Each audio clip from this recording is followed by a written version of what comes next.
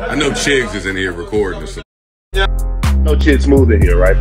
So whatever you say, you know, Chig gonna have everything up there. Whatever you say, Chid's gonna be on YouTube with it, man. Oh boy, here we go. So hours after Taxstone was handed a 35-year sentence in prison for manslaughter, he's back on Twitter speaking out on it. Now, this tweet has a lot of people concerned. He tweeted saying, "Just got 35 years for being victimized and reversing the situation. The beauty in it all is I'm not doing 35.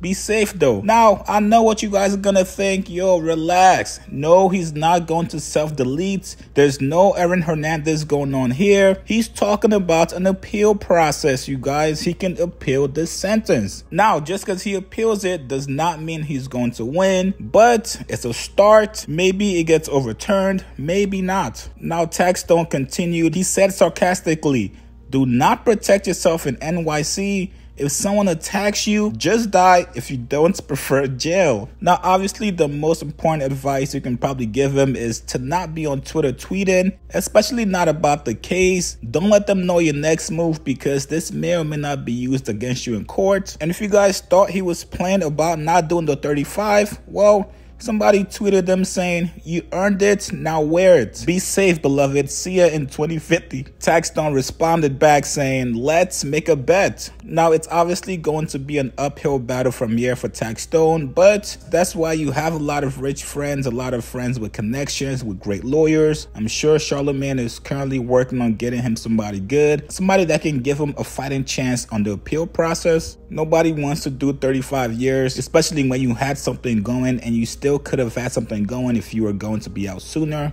But I will say though, being on Twitter a couple hours after you've been sentenced to 3+ decades is insane.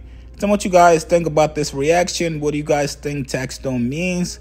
How do you guys think his appeal process may go? Post your comments below, subscribe to my channel, like this video, and I'll see you guys later.